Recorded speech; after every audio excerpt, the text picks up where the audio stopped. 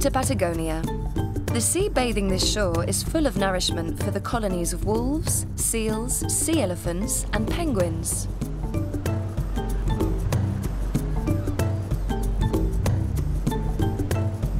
At the same time, the place is full of nourishment for others.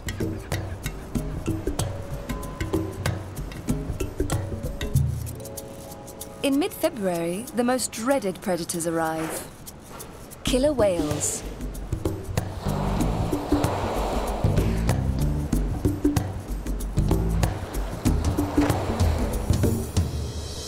It's a family with calves.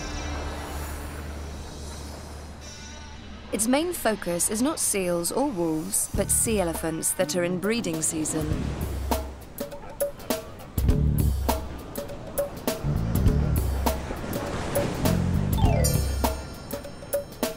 In the face of the enemy, vigilance is heightened.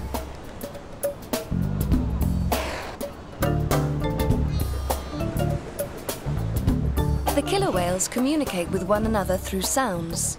These allow them to hunt from wolves to sharks. An elephant has decided to venture into the waters,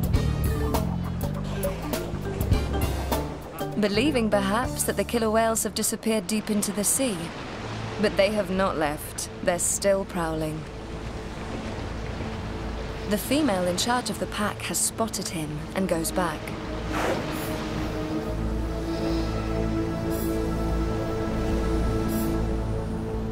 The elephant tries to do the same, but too late.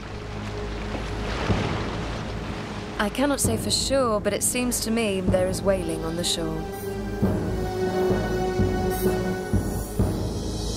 Young killer whales participate actively. They are learning to hunt and attack the elephant while learning to fend off his attack.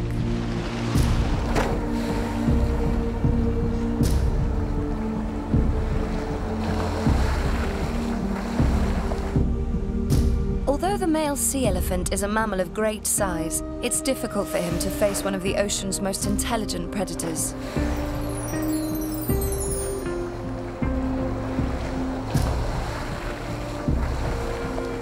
The death of this animal pains me, not because he will die. Killer whales do not live on algae, but because of how long it takes for him to die. They are in no hurry.